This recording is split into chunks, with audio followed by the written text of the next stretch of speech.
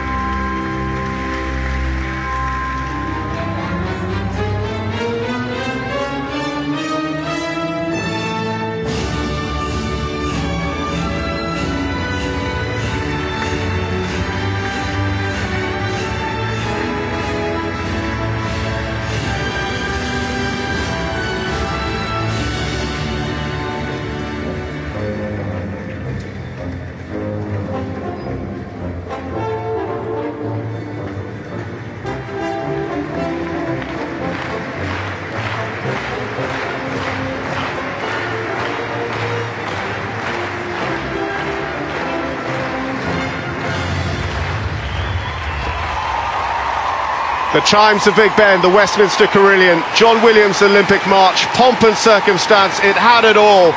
It was iconic, but perhaps never more so than on that one warm day in Greenwich in London in 2012, when Charlotte won the second of her 3 Olympic gold medals. Grand Prix Special and Grand Prix Freestyle medalists at the European Championships in 2013 and 2015.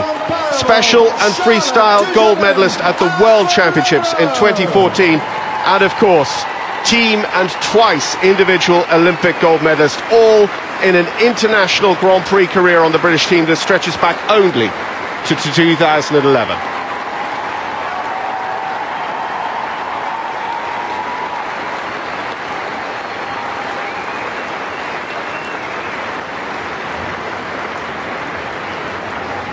And Charlotte and Carl and Alan Davis, Valegro's wonderful groom, and the owners, and Barrett and Reddy Luard, will be back with us. Amazing picture. So after that fantastic freestyle demonstration of the one that lives in our memory, but there's so many, that How to Train Your Dragon freestyle, the Rio-themed one from this summer. Ladies and gentlemen, it's a pleasure to be here tonight. To those of you here at Olympia, to those of you watching at home, it's been yet another fantastic night of sport, of entertainment, and all of you are here, I'm sure, to say a fond farewell to a sporting legend. And I don't use the word legend lightly. This is a once-in-a-lifetime horse. Valegro is a record breaker and a history maker. He's been a pleasure to watch over the years, and over the next few minutes we're going to be speaking to many of the people who have played such a big part in the life of Valegro. We'll even try and have a quick word with him too. Let's just turn our attentions to a group of people standing here in the shadows. It's important to thank everybody. There are certain people who always get the thanks for Valegro, but we must mention all the owners, to Rolly Luard and also to Anne Barrett, because without owners, and I'm sure there are many of you here, you are the linchpins of all equestrian sport, and it's a great honour to say thank you to both of you. Let's give them a round of applause, ladies and gentlemen.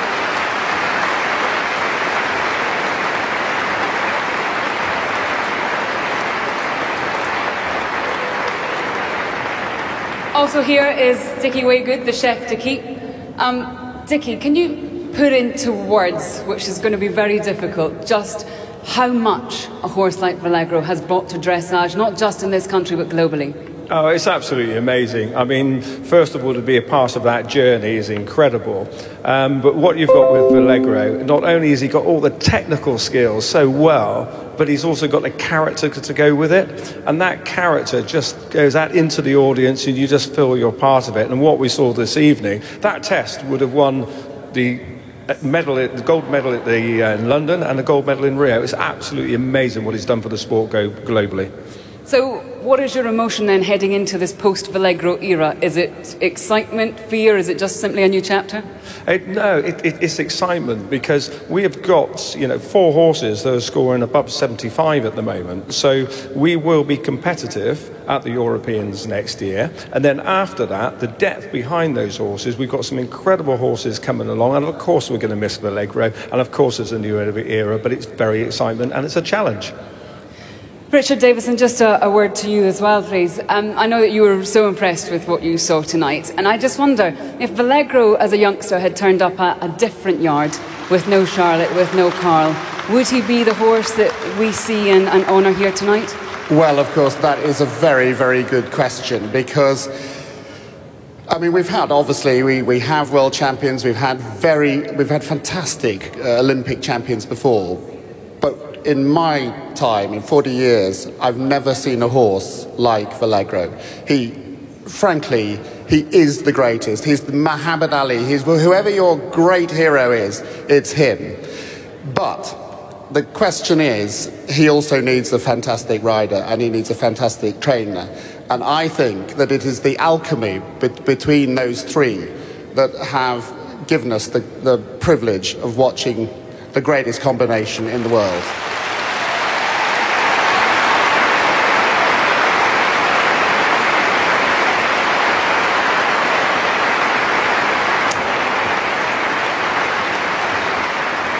Before we speak to Charlotte and to Carl, I think it's time to bring in the superstar himself. Ladies and gentlemen, please welcome Valegro.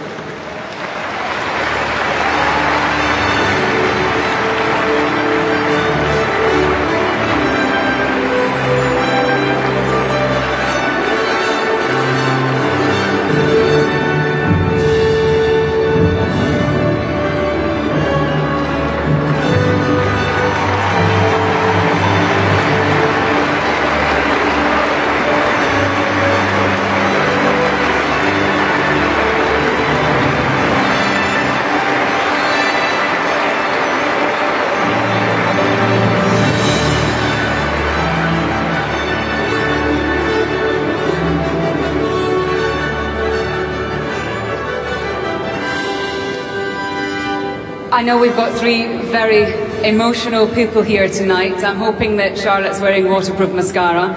Alan is sponsored by Kleenex and possibly beta blockers, although I'm not sure if either are working. And Carl, since his freestyle victory, has been seen sipping a clear liquid from a bottle. We hope it's Rescue Remedy. We can't be certain. Alan, can I start with you? I daren't ask this. How are the emotions? It's been a complete roller coaster the last few days. I mean, it's crazy because, you know, he's not going anywhere.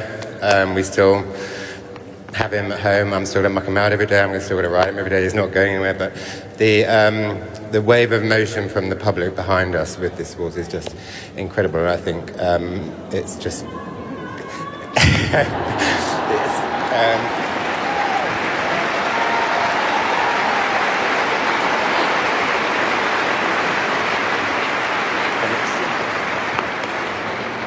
And it's just indescribable to think how everyone feels about this horse. I mean, he's just one in a million, what can you say?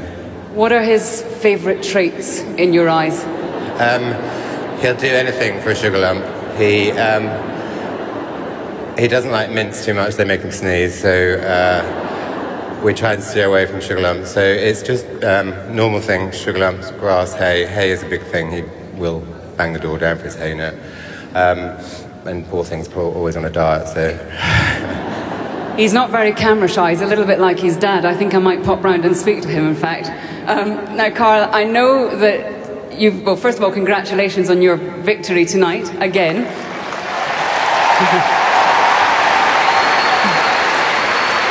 But we must talk about Valegro.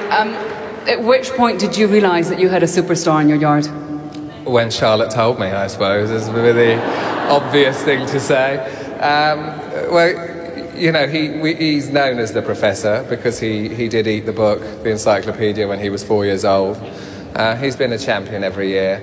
Of course, when we realised he was a superstar, that was when he really came to his first Grand Prix, and what he is able to do is he's able to take what he learns at home into the ring, which I know all riders will understand is probably a very difficult thing to do, because most of us end up in the ring not getting what we get at home, and that can be disappointing. But I think Charlotte and Valegro have been able to take all their performances from home to a ring, and that's what gives them the confidence and why it's so beautiful to watch, because it's always ridden to a maximum, but with harmony as well. And testament to you as well, because as an owner of this horse, as a trainer of this horse, I know you've been asked this that question 1,000 times, but has there ever been a time where you've thought, oh, just let me have a go? Well, I'm only just going to tell you lot, yes. No, of course, I haven't actually. I mean, it's been one of the best journeys of my life to watch Charlotte and Valegro. I've loved every minute of it. It's helped me as a trainer, for sure, to see how it's evolved. And, I mean, I know people always, you know, heap lots of accolades on Charlotte and I, but, I mean, you know, quite simply, without this amazing horse here, you know, we wouldn't be where we are today. I mean, he taught us, you know, so much about getting there to Grand Prix, and well, I love it. I love watching it, and I'm the lucky one. You know, most people get to watch it, you know, once a year, and I get to watch it every day. So I'm very, very fortunate. Carl, thank you.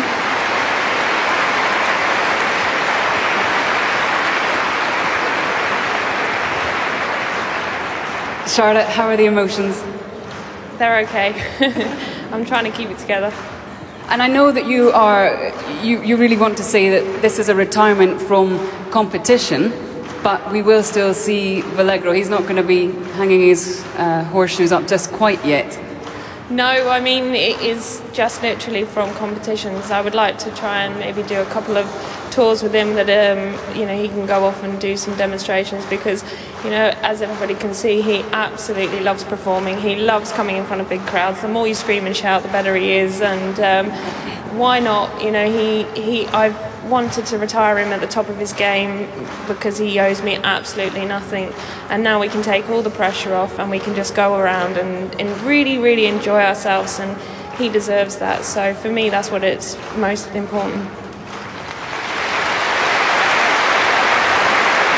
And I think anybody who watched your London 2012 performance tonight had mixed emotions, because they're seeing a horse which is still at the top of its game, bidding farewell, but also we've all watched that test so many times. There was almost a sense of don't let it end. When we heard those chimes, we knew we were coming to the end. Could you sense the atmosphere in here? Yeah, I mean, it's the most incredible feeling when you come into an arena like this and everybody's so close and you can feel it. And you know, to come and ride my freestyle, I haven't ridden that freestyle for 4 years, so the last time I rode it actually was here when I got the world record, so there was no pressure, of course, and it was one of those freestyles that I really struggled to make it fault free. I mean, I always had a blip which stopped me getting the world record, and finally when I did it the last time here, I managed to do it without a mistake and get the world record. But I think tonight, I would have beaten it again because it felt absolutely incredible.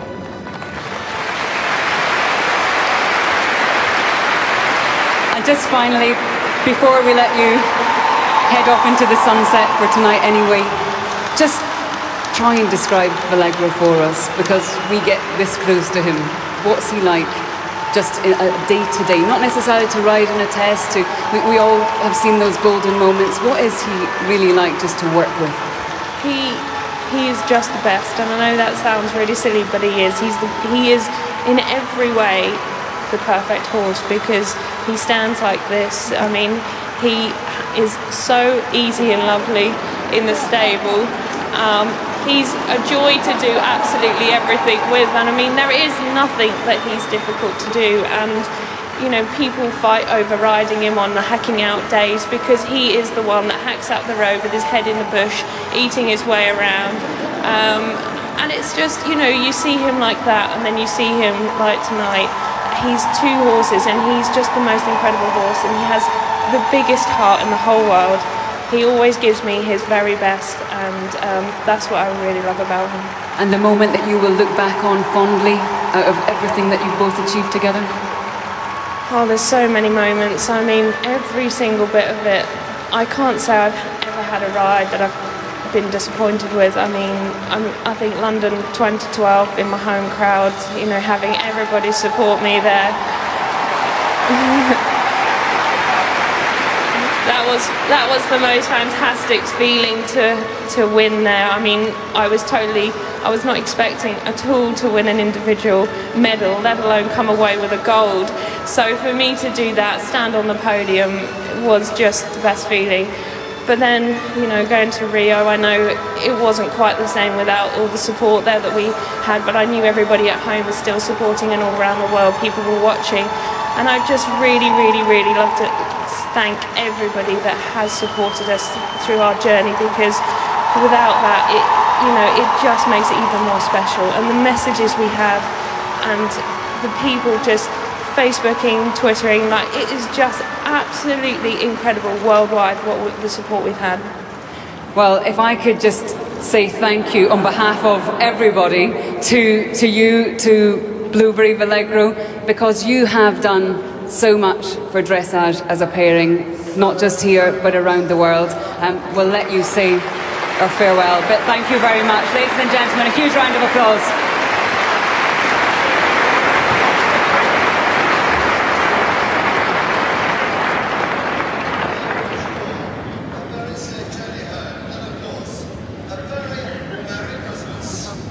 Well, a super ceremony. We've heard from so many who've been such a part of this team Charlotte and Valegro. Alan there, just helping with the gaff. Carl, of course, who's been the super coach.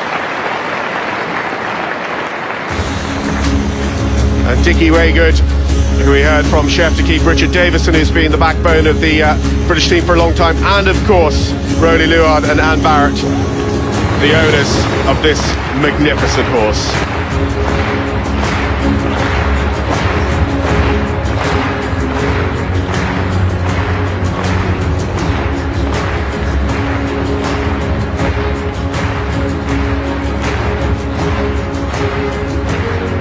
And I think actually Charlotte captures the moment perfectly there with what's on her face. This isn't sad. This horse is going home. We'll see him again on the exhibition circuit, but he has absolutely gone out at the very, very top of his game. 5, 6 years ago, you might have said Totelas would never be equalled, and maybe one day we'll see the equal of Valegro, but not for a wee while, I feel. And this certainly is the end of an era.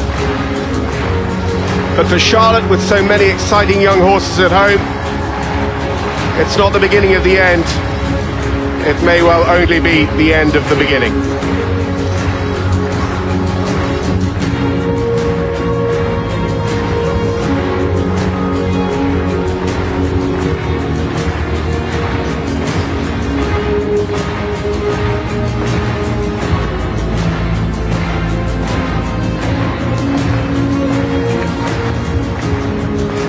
On top of all those championship medals, twice the World Cup champion, he wowed the crowds in Las Vegas and at Lyon the year previously. He came to New York this year, the city that never sleeps, and stood at the top of the Great White Way of Broadway in Central Park. And after his demonstration, Charlotte just invited everyone in the audience to come and meet him. And he is just such a quiet, calm, sweetheart of a horse. He stood there and just took their accolade after accolade, exactly as he's done from all of the best dressage judges in the world over his competitive career.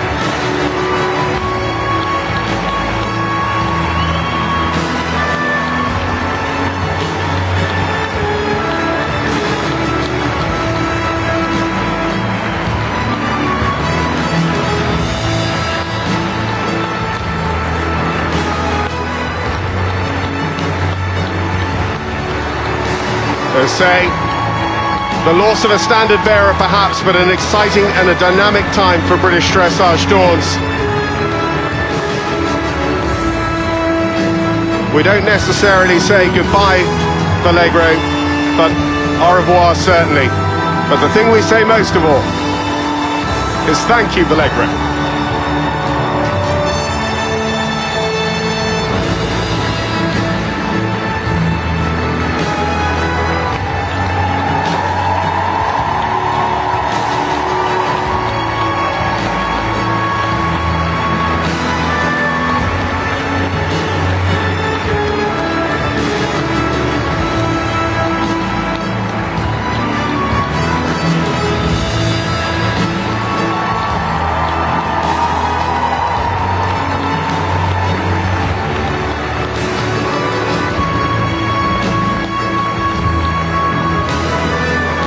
Well, it's been an amazing privilege to watch him. I know it has also for all the dressage fans all around the world. Through world records, World Cup titles, European titles, world titles, and Olympic titles. The horse that has quite simply done it all goes out on an absolute high.